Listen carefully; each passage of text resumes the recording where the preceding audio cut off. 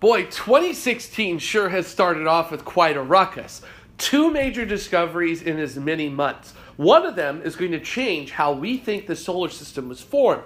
The other has the potential to change how we view our universe. And this is your Space Pod for February 25th, 2016.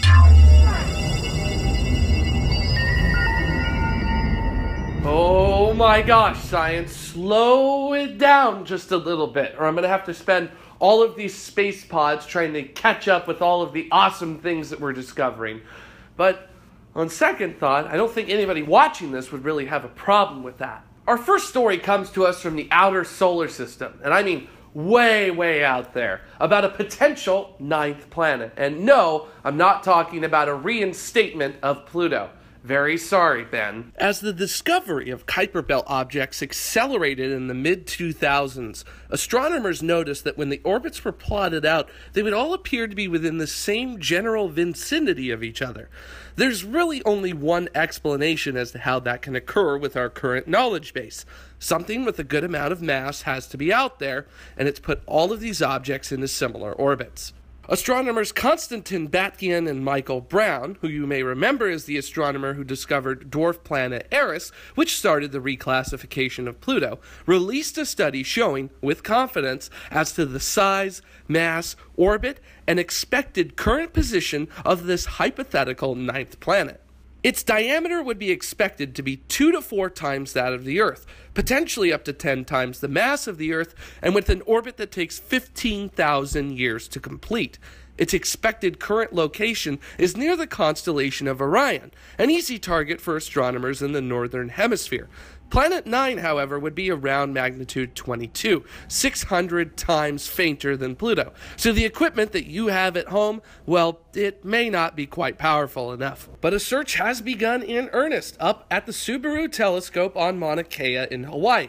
So stay tuned, we should be getting results pretty soon. Speaking of things you can't see, the discovery of a lifetime was just recently announced. Although, if you really think about it, it was the discovery of several lifetimes, because we've been chasing these for over 100 years. And of course, those are gravitational waves. Gravitational waves were predicted by Albert Einstein thanks to his theory of general relativity. Although Einstein conceded that with their size expected to be several orders of magnitude smaller than subatomic particles known at that time, that they would most likely never be able to be observed. Gravitational waves theoretically transport energy in the form of gravitational radiation, and there's a very straightforward result from the expected passing of one, an oscillation of particles as they follow the ripple of space-time from the gravitational wave.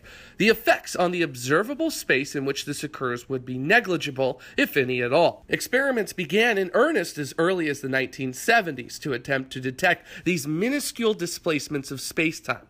It wasn't until the creation of the Laser Interferometer Gravitational Wave Observatory, also known as LIGO, that we began to seriously consider possibly capturing the signal, telling us that yes, indeed, we found one. It works by firing a laser in a vacuum chamber that extends down 4 kilometers in 2 different directions.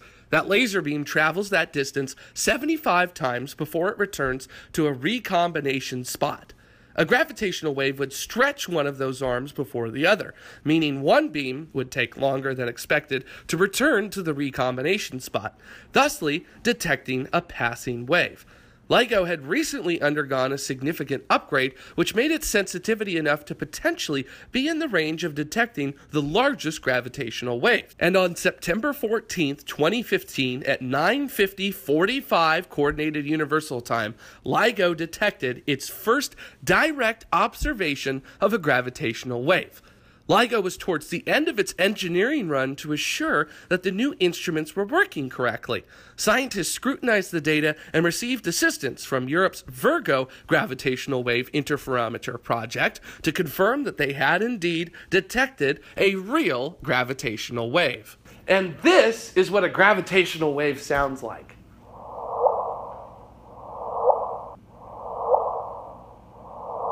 That's the sound of 2 black holes with masses nearly 30 times that of the sun colliding with each other 1.3 billion light years away from the Earth. The displacement in space-time was roughly 1/1000th the diameter of a proton. We think that that's just about as big as gravitational waves get. During the final 20 milliseconds of those two black holes merging together, the total energy output was roughly 50 times that of every single star in the universe combined.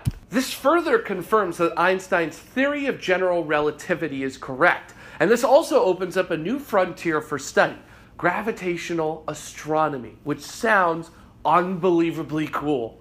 LIGO is confident that with their current instrumentation, they should be able to detect anywhere from 3 to possibly 90 gravitational waves per year. Thanks for watching this Space Pod. I'm Jared Head.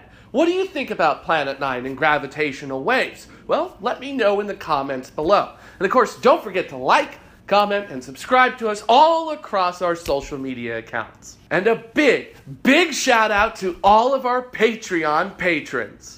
Here's to all of you who help make Space Pods possible. And if you'd like to, please consider donating to our Patreon campaign at patreon.com/spacepod. So, until the next Space Pod, keep exploring.